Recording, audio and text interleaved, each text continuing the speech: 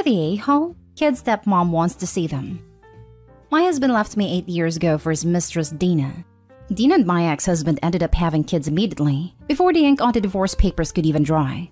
My kids were 6 and 5 at the time and are now 14 and 13, while their kids are now 8, 7, and 5.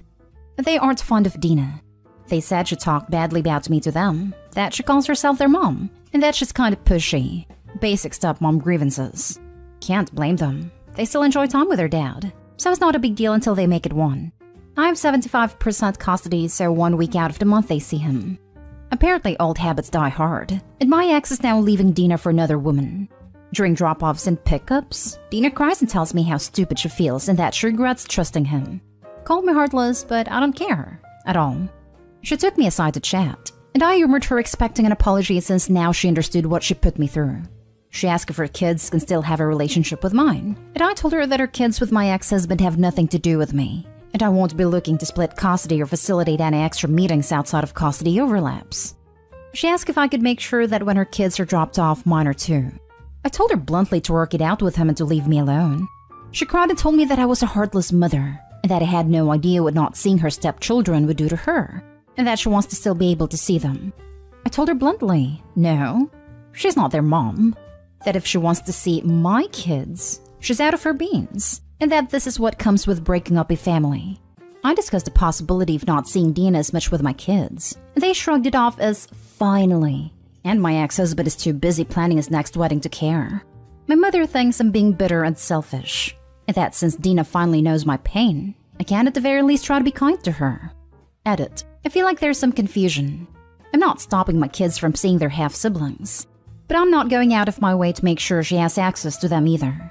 I'm not changing my custody agreement to match up with when her kids are there. That is their father's job, not mine. Now for the top comments.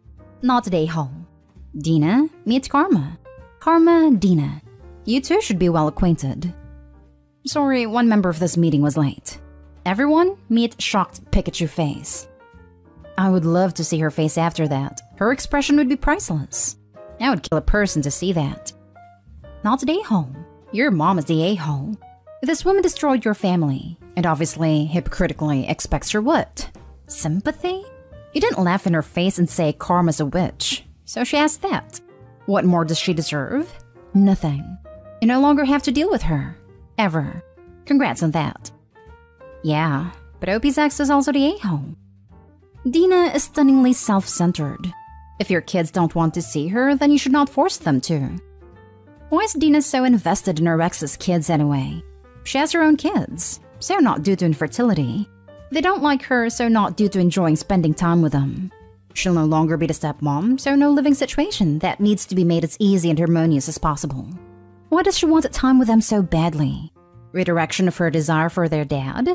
It's a perfect happy blended family fantasy. Validation that she's the superior woman of the three? Or just the only victory she could still maintain over Opie? Either way, it's hilarious she expects the betrayed wife to sympathize. Anyone who would expect any reaction other than I don't care is living in a sad delusion. Next story. Am I the a-hole for telling my niece and nephew's stepmom her kids are not my problem? My sister died 6 years ago. She was married to James. It had Luca, now 14 male, Megan, now 12 female, and Dante, now 11 male. After my sister died, James turned on me and my family.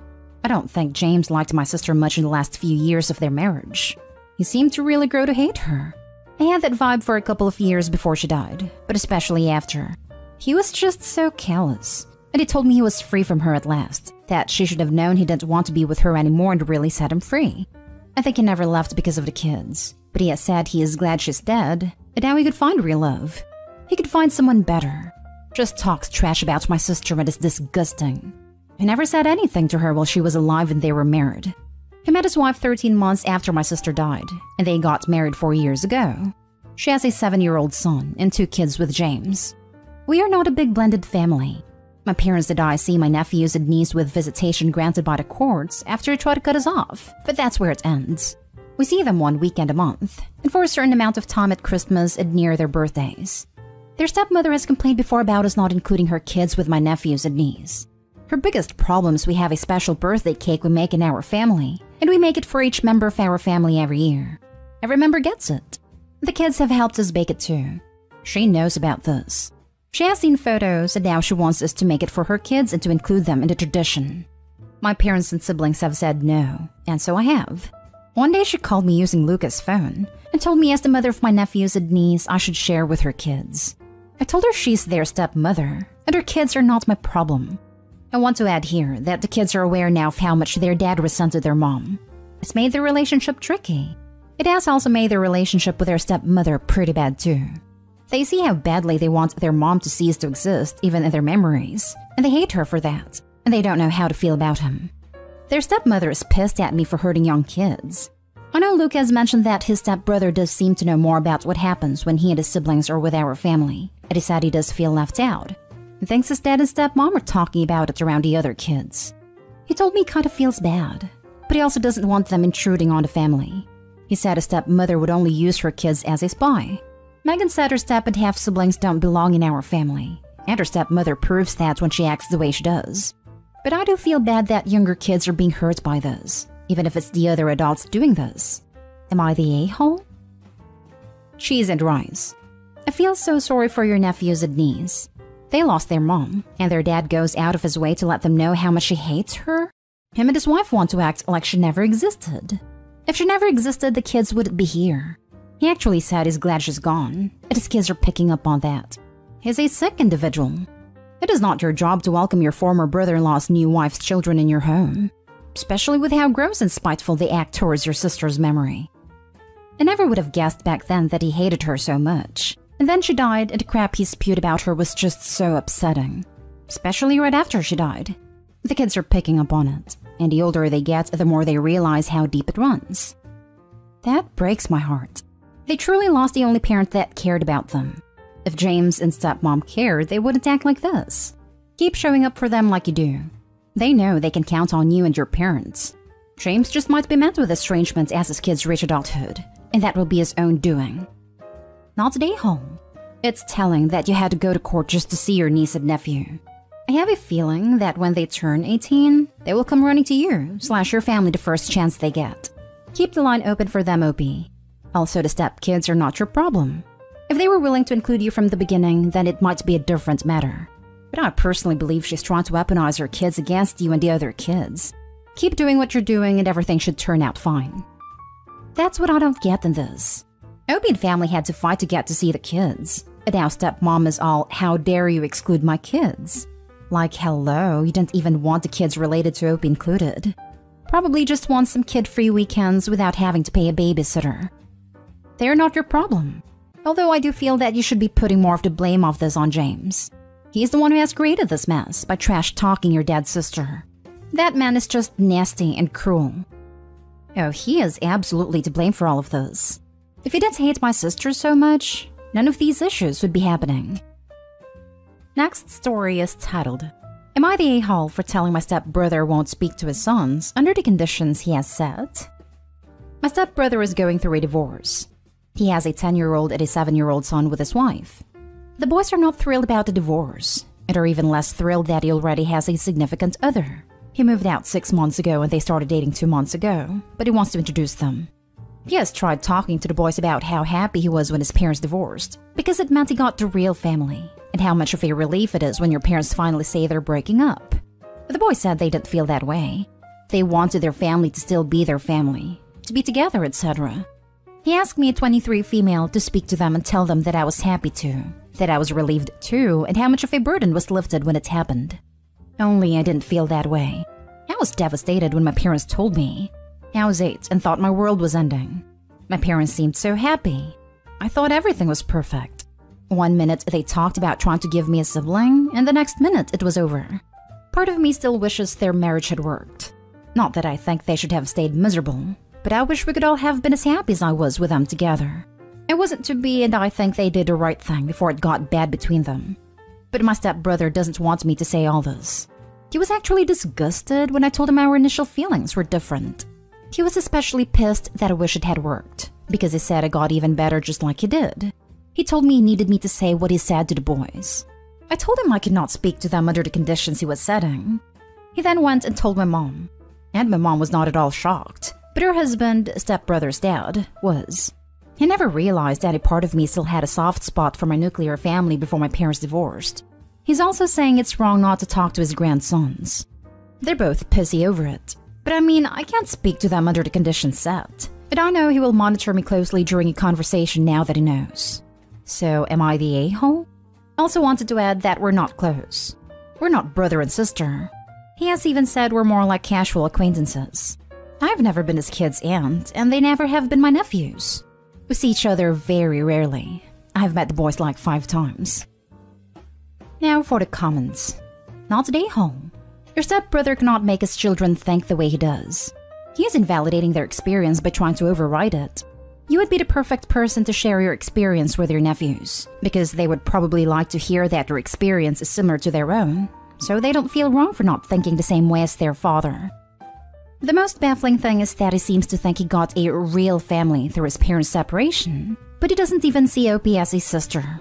That makes 0 sense. Your experience was your own, different from your brother's, but just as valid. Your brother was pissed and disgusted when you told him your feelings. Oh my, such empathy he has. OP, do not let your brother diminish your experience. Do not lie to your nephews. If you have to, say nothing to the nephews. Suggest counseling and then stay out of it. Not the a-hole. I think the best part of it is they have never been my nephews, and I have never been their aunt. I am essentially someone they see once every few years. He even said it. We're more like casual acquaintances. Not the a-hole. You're allowed to have your own feelings. But also, why is talking to those boys your job? Are you a therapist? Seeing as how they're pushing you to do this, want you to lie, or are now dismissing your feelings, I think you'd be better off telling them, I understand you want me to help, but I'm not qualified to do this. Sorry. Remember, they cannot force you. Next story. Am I the a-hole for calling my ex a bad father after he cornered me into going to dinner as a family? On Sunday, my ex asked me to pick up our son at 5:30 p.m. instead of the usual 8 p.m. When he got there, he asked if my son had eaten dinner yet, and my ex said no. And my son said his dad said we were all going out to eat together. I told my son he must have been mistaken, but my ex interrupted and said we were going. In the end, we did go because my son started crying, but my ex kept insisting we just go, and kept telling me I was being childish by refusing, so I looked like the bad guy. The day after, I called him to tell him to never do that again. He tried to act like what he did was harmless, but I told him he was being manipulative and he was making our separation harder on our son. My ex argued that it had been a year, and he should be used to it by now. I was already angry, so I said, "Wow, I never thought you would be that guy, but you're sure turning into a bad father." He asked me what I meant, and I said he was using our son as a pawn to get what he wanted. My ex denied it, and said he was just doing something nice, and he wouldn't be doing that again. Now he's angry at me. Also, just to add context, my ex has been trying to get me to go to dinner with him for ages now, because he wants to talk about the divorce. I've refused, and when we did eventually go on this family dinner, he spent the entire time trying to talk in codes about that. Not the a-hole. He used your son to manipulate you into giving him what he wants. Next time, stand firm. It's better to let your son cry and explain to him afterwards than to fall for your ex's manipulation trap. Not the a-hole. I understand why this person is your ex. Good for you for trusting your intuition. This person is intensely manipulative, and I'm sure a slew of other things. Considering your child's environment, please, oh please seek therapy for the two of you. I cannot emphasize this enough. You may have little control over what goes on your ex's house, but you do have control in your own. This is not long-term healthy for your son. He needs help processing this, especially considering the messaging he is getting at your ex's house. Good luck. Get some therapy, continue to trust your intuition, and do not waver. Now for the last story. Am I the a-hole for not babysitting for my sister because her mother-in-law is being entitled? My sister is pregnant with her 3rd child and she's having a troubled pregnancy. She's very fragile and needs lots of help. Her 2 oldest kids are 7 and 2. They need lots of care and my sister is not capable. My mom is disabled, so she can't help. I can help but only a few days of the week due to my work schedule. My sister-in-law's mother-in-law also helps my sister out, but way less than I do. My sister's mother-in-law doesn't work. She's a housewife. Her kids are all grown up. She barely has responsibilities, and she's a very rich woman. And she demands he arranges the babysitting schedule. I've told her multiple times the schedule she imposes can't work with me because of my working hours, but she says that's not her issue to figure out. It's my sister and it's mainly my responsibility to care for her and her kids, not mother-in-law's. I accepted a schedule for the sake of my sister, but I got so burned out that I was hospitalized last week for 3 days. I've recovered now, and my sister and her mother-in-law ask when I'll be back on my duties.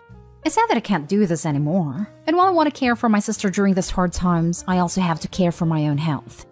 My sister is calling me the a-hole for not helping her when she needs it the most and putting myself first. Am I the a-hole? There's someone missing from this post. Your brother-in-law. You're not the a-hole, but your brother-in-law needs to step up to his mother and arrange a schedule of support for his wife that benefits her and is sensitive to others' needs. He's a mama's boy. He doesn't say no to his mom ever.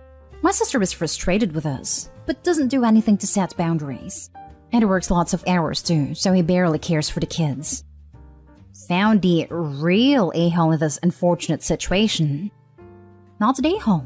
You can't help if you're getting overworked. I say stand your ground and point out that you help far more than the woman who has nothing to do. Your sister's mother-in-law is the a-hole. And your sister is also the a-hole for not being concerned that your work schedule combined with her mother-in-law's babysitting schedule literally landed you in the hospital. Agreed. OP, you have to stand your ground. Tell your sister that as much as you want to help, you have already told them multiple times that this schedule does not work for you. And you have literally just got out of the hospital because you drove yourself into the ground trying to make it work. Your sister and mother-in-law has a choice. Either the schedule changes to one that you approve of, or you simply cannot help anymore.